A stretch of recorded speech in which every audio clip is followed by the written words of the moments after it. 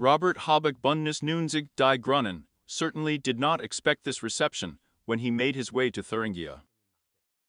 The Federal Minister for Economic Affairs and Climate Protection paid a visit to a well-known Thuringian company and experienced his blue miracle. What exactly happened, you read here.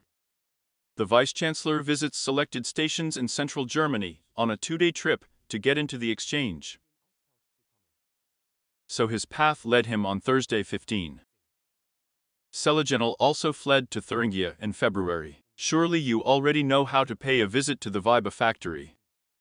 But, not only Robert Habeck headed the popular Thuringian Nugget company. Several farmers and tractors also made their way to Vibe. Not, for example, to fill your pockets at the factory outlet, but to vent your displeasure. About 40 trekkers and their drivers expressed their displeasure in a protest action, as the police announced. The convoy started from Schmalkalden and ended in the Rondel Street in Floh, Seligenthal. But it didn't stop with the 40 tractors. Other people quickly joined the protest, so that about 150 people came together. In addition, the Thuringian police reports that another 50 people gathered in the area of a butcher's shop. A short time later, a number of videos are already circulating on social media.